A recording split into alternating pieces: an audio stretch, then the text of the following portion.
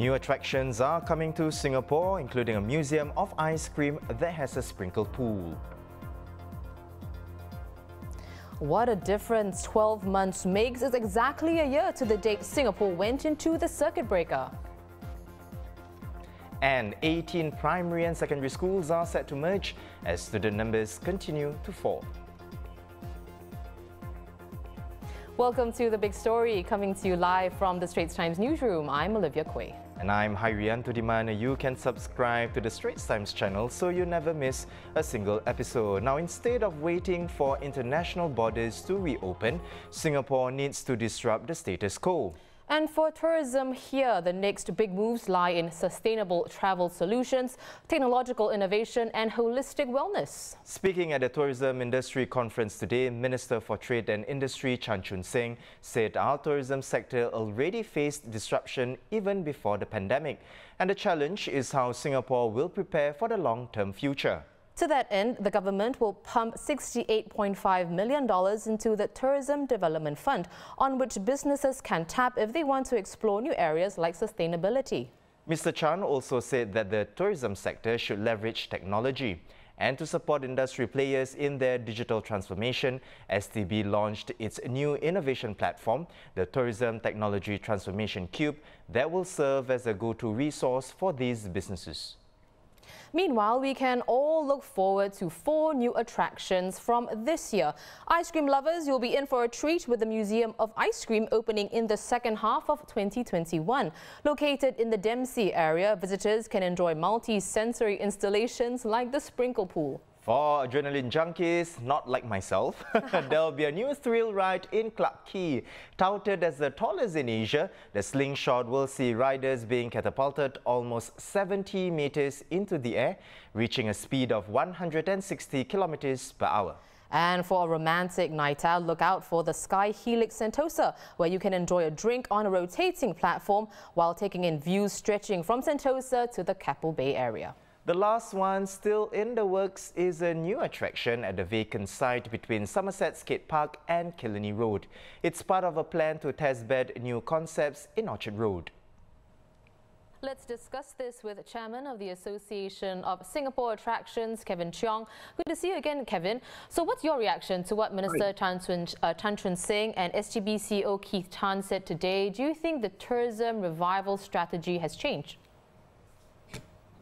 Well, I think the tourism revival strategy in terms of the destination strategy has not. It's going back to fundamentals. It's going back to the basics of what makes a destination. It's about authenticity. It is about celebrating what we as Singaporeans take for granted, what we as Singaporeans take as our everyday lives. So I think tourists want to see what makes Singapore tick, what makes Singapore where it is today. So we need to celebrate our authenticity, present it, and like what Minister said, we need to market it, that we need to be able to promote that very well. How do you feel about the current state of our tourism industry, given that more measures have been relaxed and the Singapore rediscovers vouchers? Well, I think it is a real question that I'm asking myself. About what, 20% of the redemptions have been made. What will drive the other 80% to visit attractions or use their vouchers for a staycation? It's coming back to, well, if freebies don't work, what will? So is Singapore's attractions and our products too touristy? That's a question which I'm asking myself right now, and I'm quite bothered by that. But at the same time, when we start looking at the current situation, what's life going to be after the SRVs, right? When there are no more incentives to come, freebies, and the borders are still shut, what happens next? That is very bothersome right now. Right. Kevin, what is your association's medium to long-term plans for attractions in Singapore? And do you think these plans will be reworked based on the announcements made today? Well, the association has gone back to the drawing board because we're really looking at a few things. One, digitalization of how do we promote ourselves, especially for the post-arrival visitor. But Also, this thing about the resident visitor, right? How do we reach out to them? I think the past 1 year has helped us recalibrate this, and we are working with our members, with STB also. How do we address this into the short and medium term? Longer term, we're also looking at the skill sets of the future. Yes, I know Minister talked about storytelling. He talked about this use of digital marketing. But for our frontline staff, I think it's no longer just about service. We're looking at what we call HSSS, which is health, safety, security, and service. The multi-role, the multi-tasking and the multi-skills of our frontline is very important. And we see that our frontline will become, or at least I believe now is emerging to be what we call the first responders. If there is a crisis, there is a situation, a pandemic, somebody who's ill, somebody needs help, our frontline service staff are actually our first responders. And that's where we're driving towards. And another thing about what we're trying to do with not only the association, but also helping our members is to how to weave in the sustainability story. And how do we tell people about our sustainability efforts? Because now the visit to a visitor attraction needs to be multidimensional. It's not just about fun, but I think it's about mindful fun. It's about being conscious about what else can I do to contribute to the environment, about nature, conservation. So all these things that we've been thinking about for the past year augments well with what Minister and Keith mentioned. And I think that's really given us the confidence to say, yes, we're in the right direction. Also announced today, Singapore will have 4 new attractions, with one still being in plan. Can we get your quick assessment of the other 3? Well, any new product, any new experience adds to the landscape.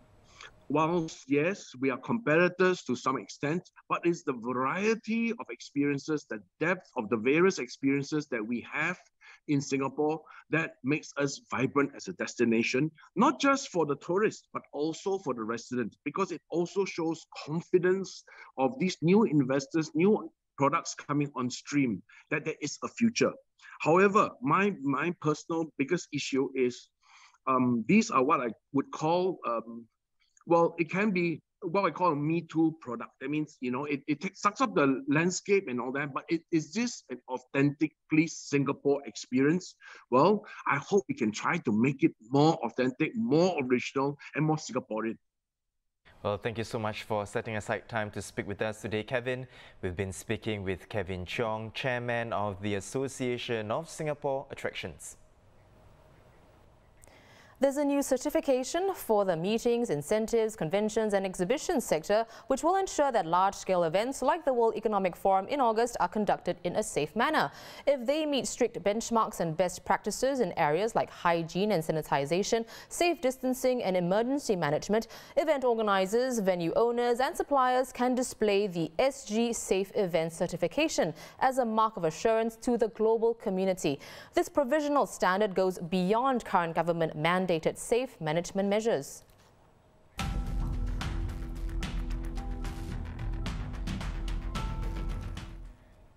One community case was among the 35 new COVID-19 infections confirmed today. The remaining 34 were imported and placed on stay-home notice when they arrived in Singapore. More details will be released later tonight. Precisely 1 year ago, Singapore entered our circuit breaker, but it feels like such a long time has passed. Exactly. I don't think any of us want to ever go back to that period. It's crazy, right? Like, you know, to imagine how far we have come since then, but how much further that we have to go. And it's actually something we'll be talking about with our news editor just in a little bit. And, you know, behavior has changed since the circuit breaker, because according to a Straits Times survey, 61% of the 1,000 respondents said they now socialize less frequently with those outside their immediate family compared with before the circuit breaker.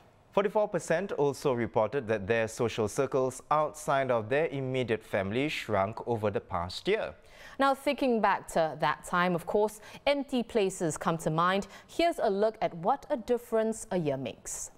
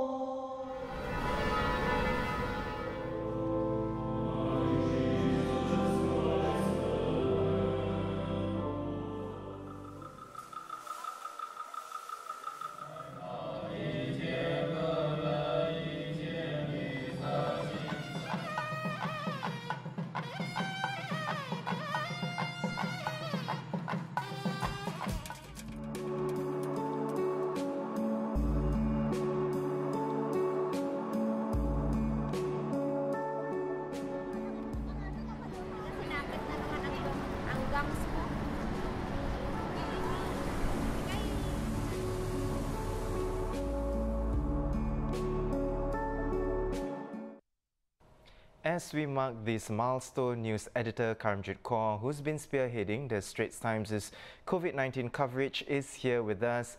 Karam, welcome to the show. Now, Karam, a guest we had earlier this week now said that we shouldn't waste a good crisis. How far have we come, and how much further do we have to go while making sure we avoid a return to the circuit breaker period? Right. How far have we come? I think it's hard to believe it's been a year. Yeah. Today. Feels much longer, right? It does, absolutely. April the 7th. I think when you want to look at how far we've come, I would start with vaccines. I mean, this time last year, the focus really was on managing infections, trying to keep, the number of cases down. We all went into a lockdown. 1 year later, we have, more than 900,000 Singapore residents have received at least one dose of the vaccine, either the Pfizer or the Moderna. So when it comes to vaccines, Singapore has come a very long way, and really what a difference a year has made. If you look at the economy, this year, of course, more people are returning to the workplaces with the new guidelines. But work from home still, it's not the default anymore. But there's been a permanent shift almost. In this 1 year, we all started out almost being forced to work from home, but I think it's moved to a new normal. I don't see that changing, actually.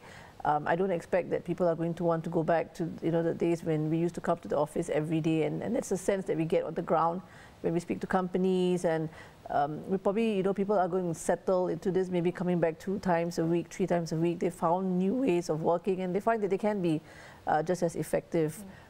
Economy, you see a lot more opening up. If you remember a year ago, April, at the peak of the infections in the foreign worker dormitories, for example, migrant worker dormitories, today you see many more of them working. Construction has started, road projects, other projects. One thing that has not moved, or has moved very little, is probably travel. I think that's something that people are still griping about. I mean, we had many episodes where people, the level of excitement rose very high.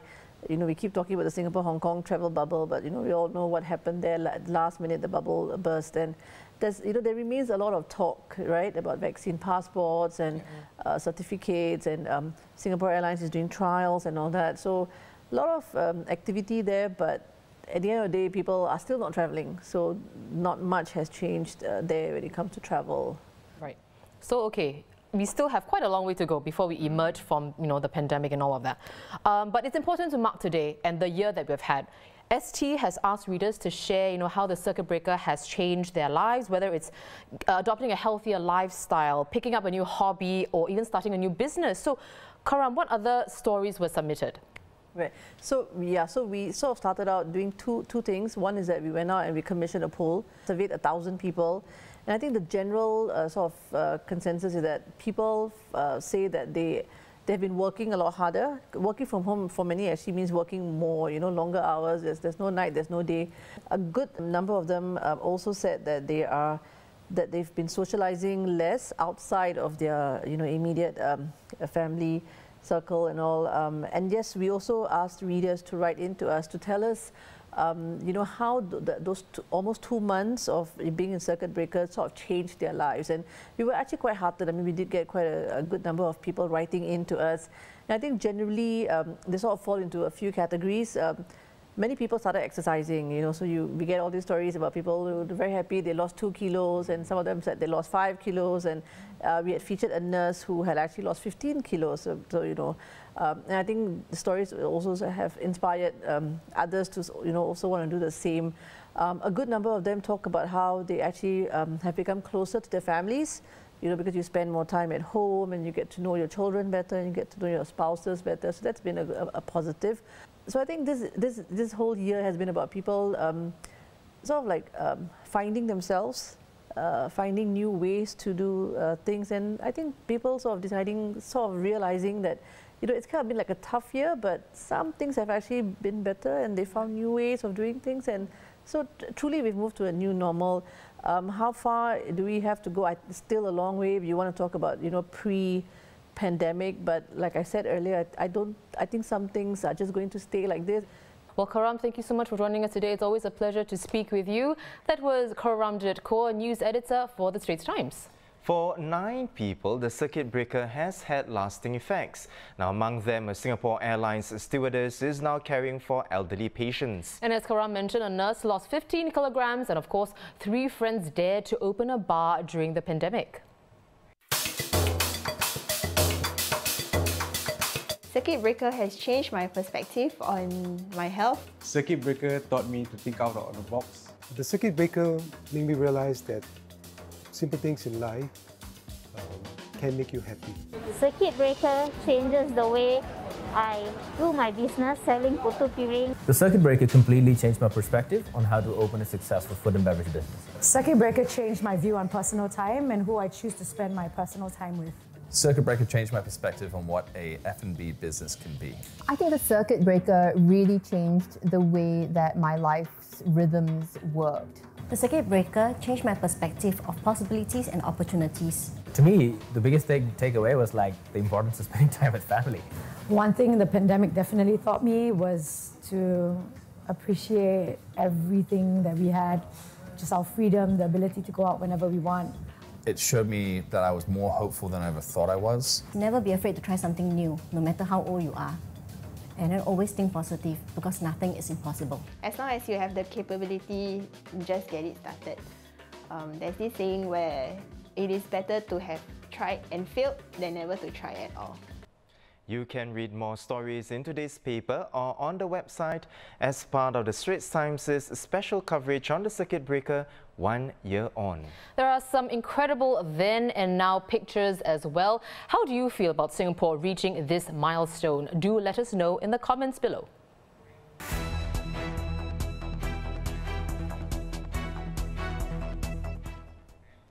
In other local headlines, unemployment rates here dropped for the 4th consecutive month in February as the economy recovers. A Manpower Ministry report today showed that unemployment rate fell to 3% in February, down from 3.2% in the month before.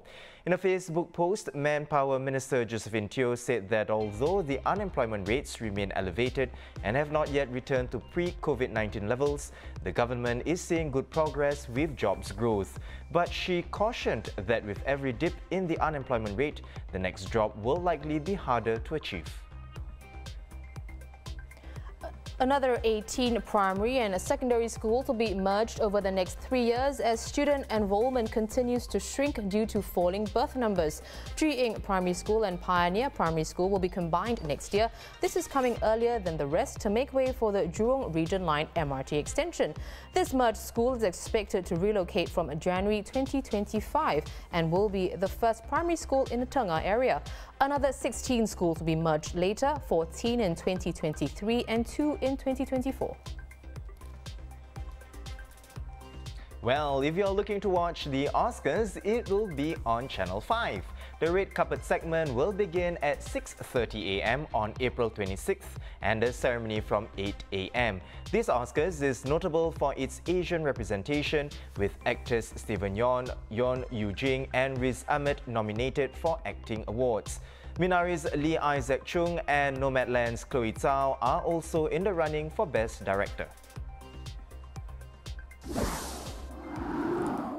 Well, those are our top stories for today. For more news and videos, visit straitstimes.com and of course subscribe to our YouTube channel by hitting the red button below. Once again, I'm Haryanto Diman with Olivia Quay. Join us tomorrow for more stories on The Big Story.